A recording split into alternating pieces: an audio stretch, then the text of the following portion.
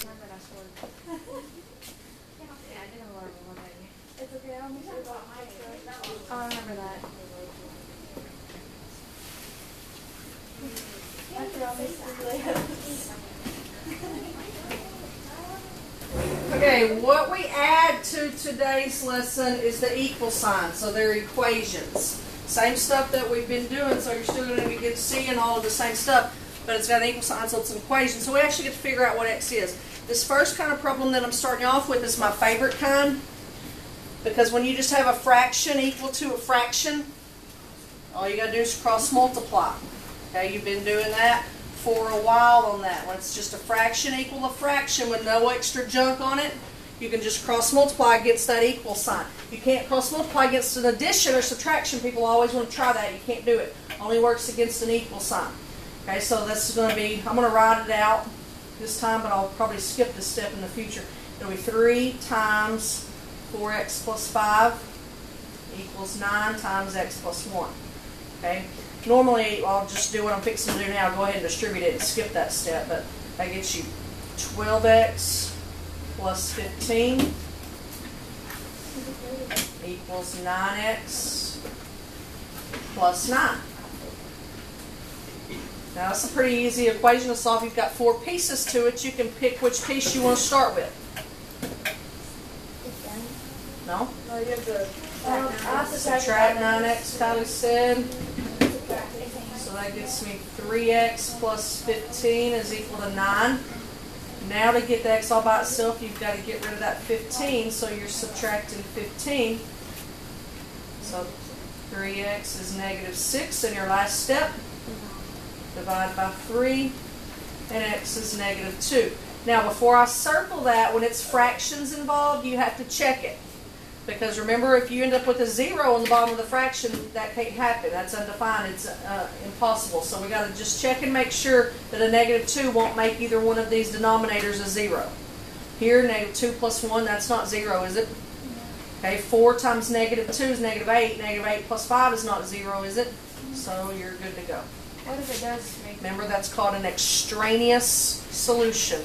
And you would just say, if there was only one of them, you would say there's no solution. Are they all like this? No, they're not all going to cross multiply them. There's going to be different types of them. Just got to start something. All right, let me let you try one of those because y'all seem to grasp that a little bit. Yeah, it is easier to solve. Maybe you can say it. Like now I want me to just say I can't check it. I don't know. Alright, negative 4 over x plus 3 equals 5 over x minus 3. Solve for x. It's like the one we just did. I want you to see if you can get it. Go.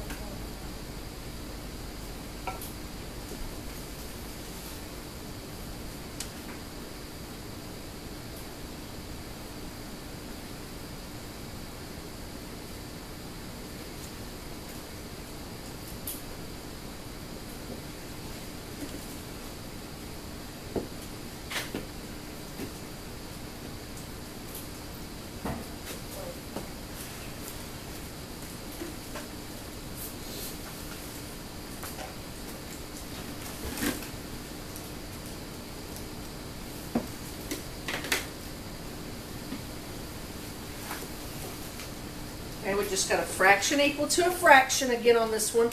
So you're just going to start off by cross multiplying.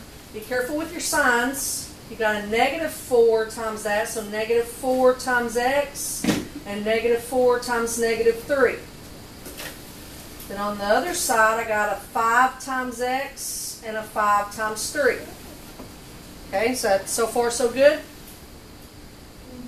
What would you do first here? Okay, I'll go with Kylie and add 4x. 12 would be 9x plus 15. Now Kylie doesn't have a choice. She's got to subtract the 15. Here's where some of you started getting nervous because you don't think that you can have a fraction as an answer, but a fraction's a number. It can be an answer. My 9's being multiplied by x, so I just divide by that. Yeah, Negative 3/9 is the same as negative 1/3.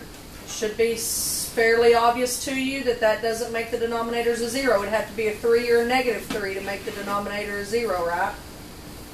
Is everybody okay? Ah.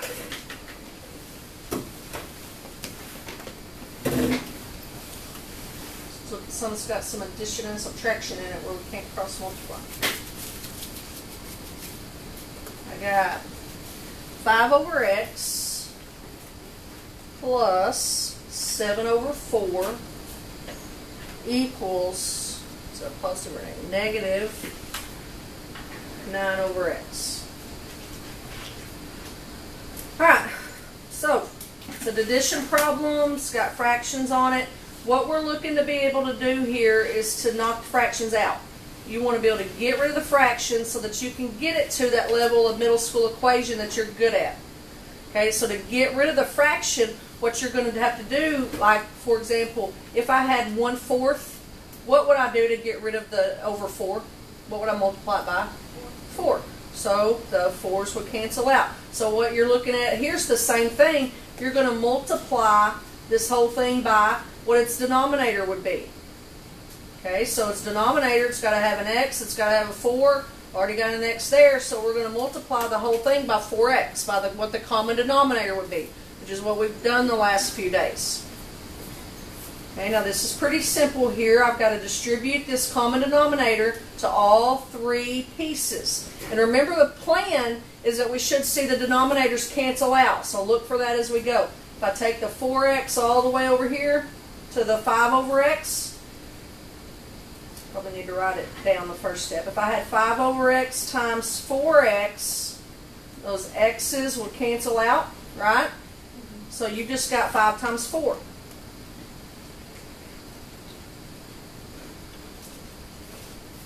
All right, let's take the 4x to the 7/4. So I had 7/4 times 4x. The 4's would cancel out, so I'll just have 7 times x. You all right? Now if I take the 4x here to the last piece, I got negative 9 over x times 4x. What's going to cancel out? X's. So I just got negative 9 times 4. Uh-huh.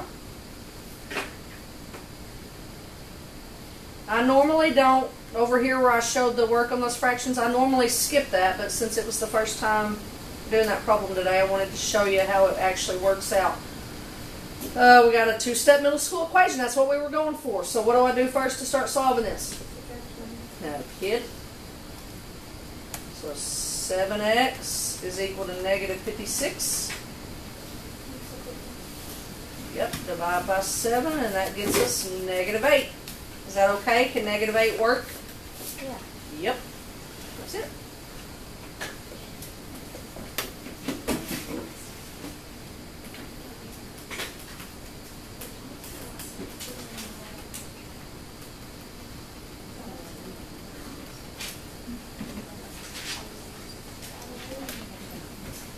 Alright, want to do another one like similar to that before I let you try one. You got what you need on that page? Okay, no problemo.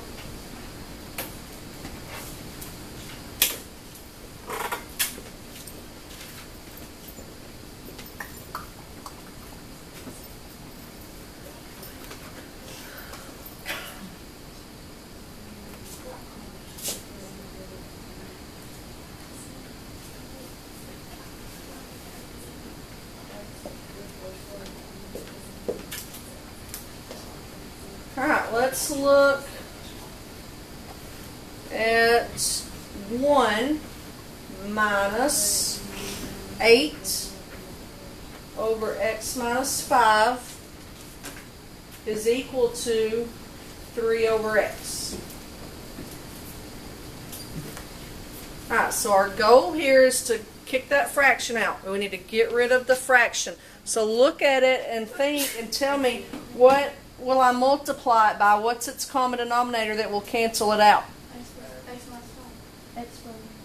right? Y'all are both saying it right. Kylie's already distributed it. Macy's keeping it separate. It's going to be the product of what you got. So 1, that's a 1 over 1, right? 1 times x minus 5 times x. Now I'm going to keep it in its parts. I'm not going to distribute it, so I'm just going to keep it in its parts. That way, when I go to multiply it here, I can see which part cancels out. If I've already distributed it, sometimes it's hard for me to visualize what cancels out. Okay? So when I go to the 1, there's nothing on bottom other than a 1, so nothing's going to cancel out. So I have to do 1 times x minus 5. Now I got a minus sign, so I'm bombing on the 8 now. Here, the x minus 5s will cancel out. So it's just 8 times x. Everybody okay? Equals, short bomb to the 3. Here, what cancels? Just the x. So it'll be 3 times x minus 5. That's the hard part. Now this is basic algebra stuff that you got here. 1 times x is just x. So that gets you x squared minus 5x minus 8x is equal to 3x minus 15. About some like terms over here. I'm like showing you. Do you have like terms over here? Alright, so what's negative 5x minus 8x? Good, thank you, David.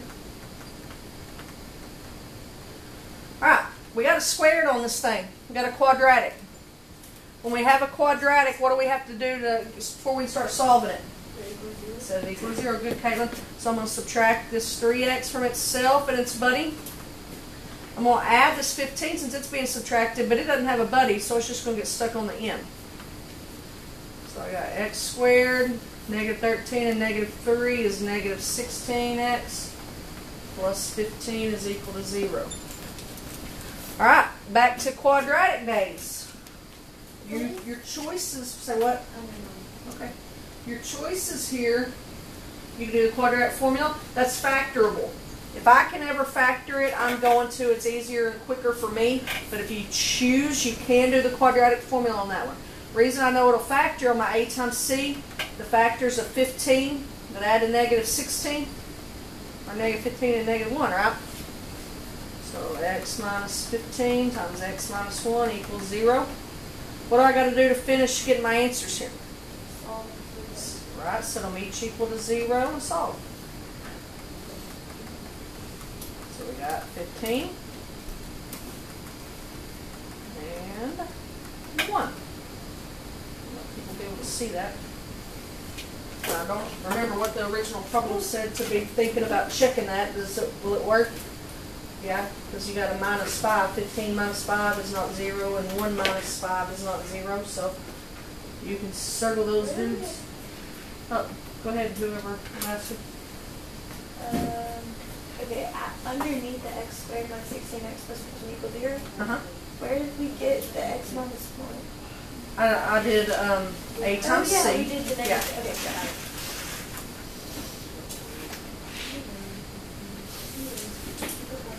See, it makes sense like when we do the notes. You don't have to stand like the other part. Yes, you can't think on your own. That's part of your dilemma. And if I have to drive myself nuts in these last however many months of school we have, I'm going to make you think on your own. You're going to kick and scream, but you're going to think on your own. I didn't say you were. Did I? No. So simmer down. Am I not right? If I was sitting there right beside you, would you not have been able to do it? I don't know. Taylor said she could. Yeah, but some of them won't. You're going to learn to think on your own. I'm not doing you a fair job if you don't, because when you go to college, you can't think on your own, you're not going to do well. That's why I got to be a butt and ignore you every now and then. Alright, I want you to try one of those now.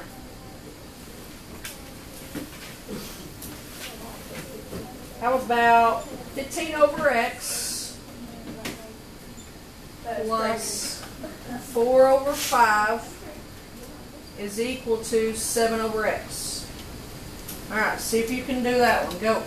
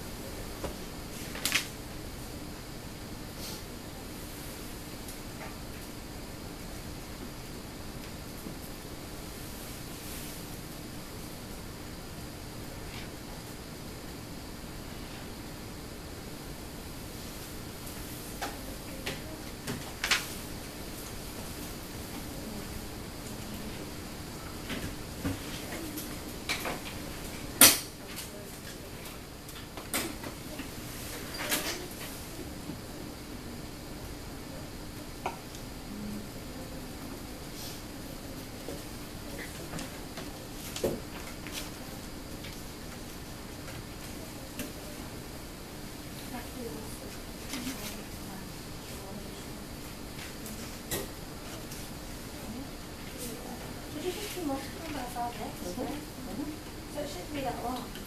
Wait, but you have 2 x's. So it still would just be an x. This one. Look at this one. Well, there's 2 x's. As x and x will go into x. If you don't multiply them together, it's an x.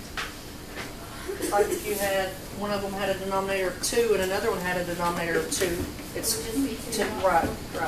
I mean, 4 would be 1, but you want the smallest one.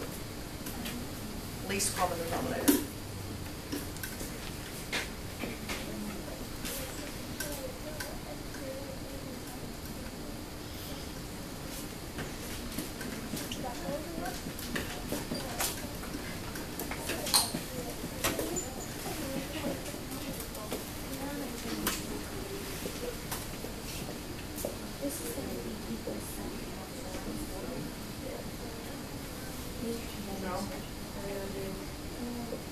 The x's will cancel out, so you just got 5 times 7. So they equal to 35.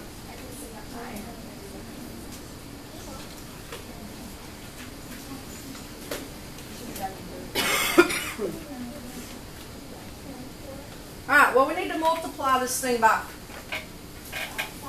5x. Very good. So when I go to the 15 here, x's will cancel. So I've got 15 times 5. Just 75. Good. Plus, when I go to the 4/5, the 5's cancel. 4x is right. Good. When I go to the last, the x's cancel. 7 times 5. Okay, Brooklyn's subtracting 75. I got 4x equals negative 40. So x is negative 10. Look up there real quick and make sure it'll work. It will, because you don't have anything that says x plus 10. Yeah. All right. Yeah. No, you don't need to take it. we had it where it was like 75 plus 4x equals 35, but we tried to get 0 on one side. So we subtracted 35, put it over there, and then got 40, and then we subtracted 40 and put it back on the other side. I mean, we got the wrong answer, it just took us a minute. So that would, probably one of the things we shouldn't have done, that's make ourselves sense.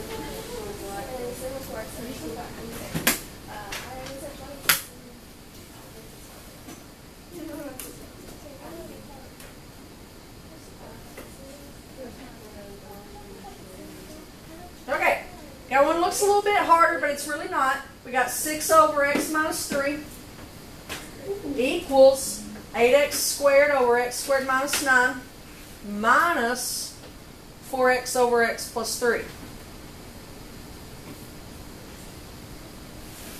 just multiply by x squared minus 9 with x squared. Wait.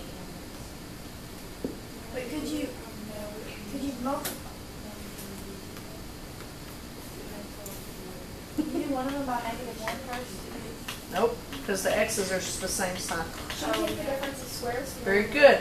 This x squared minus 9 is x minus 3 times x plus 3, right? So what's my common denominator? X minus 3, x plus 3. Remember that? That's difference of squares, that x squared minus 9. Okay, so when we take both of these to the 6, the x minus 3 cancels out, so you got 6 times x plus 3 equals, what cancels out here on the 8x squared? X squared minus 9? No, all of it. Yeah, all of it. If I FOIL these, that's x squared minus 9. Yeah. So it all cancels out. You just got 8x squared. Minus 4x here. Just the x plus 3 cancels out. So you got x minus 3. Okay, we got some distributives to do on both sides. So that's a 6x plus an 18. Over here, it'll be 8x squared minus 4x squared plus 12x. Combine those. 6x plus 18 equals 4x squared. Alright, let me slow down. Everybody know where we are? What do we, now this one, Caitlin and Macy, you do have to set equal to 0. What's different in this one and the last one? The squared. Good. So when it's a squared is when you for sure do have to set it equal to 0. So I'm going to keep the 4. I like my A to be positive. It's right back there in the on the back behind the printer. Behind the printer. That's where the prints come out. I'm going to subtract 6x from both sides because I like my A positive. You could move it over that way though if you want to. 18 doesn't have a buddy, so I'm just going to have minus 18 stuck on the end. So we got 4x squared plus 6x, 12 minus 6, minus 18 is equal to 0. So she's printing something in and she just said okay, so we got a quadratic to solve. Options, quadratic formula factoring. Yeah, maybe, I don't know about either one. I don't know if it'll factor for sure. Well, she's running you crazy. And then one more. You do A times C, 4 times 18, but what I'm noticing is that all those numbers are even. So I can take 2 out of all of them and make them smaller. That's just something that I do. If I can reduce the trinomial, I do, because I like smaller numbers. It doesn't make it any better. Like I think Kylie's already halfway done with the quadratic formula over there, and that's fine. No. Oh, I was, but then you said do that. So. So I'm going to divide it all by 2. So that makes 2x squared plus 3x minus 9. Divide Just divide it all up by 2, just like reducing a fraction. So now, I think that can factor. Because if I do A times C, 2 times negative 9 is negative 18. The factors of negative 18 that add to 3 are 6 and negative 3. Okay, but the dilemma here, we hadn't factored like this in a long time. My A is 2. That means I got to do it by grouping. which I'm going to. It's not bad. Y'all need to stay up to date on all that. So I got 2x squared. I'm going to take the 3x out, substitute the 6 and the negative 3 in. We did this a while ago. So I have 2x squared plus 6x minus 3x. See what we did? We just took the 6 minus 3 is the same as 3, right? I put my factors in there. Minus 9 is equal to 0. Now, quadratic formula would be okay. So if you're completely, what the heck's she doing? You could have done the quadratic formula. Group. Is this coming back to you at all yet? GCF of that first group is a 2x. That leaves me with x plus 3. GCF of the second group would be negative 3. That leaves me with x plus 3. Okay, so what we have twice what we took out. Okay, so there we've got it factored. Courtney. Do you always factor out the x plus 3 which you have twice first? No, those can go in either order. Okay. No. Alright, so now we got it factored. We just have to set those factors equal to 0 and solve. So x plus 3 equals 0 gets us negative 3. And 2x minus 3 equals 0 gets us 2x equals 3, which means x is 3 halves. Oh gosh. Now, we're not done. Remember, we got to check and see if any of those would make our denominator a 0.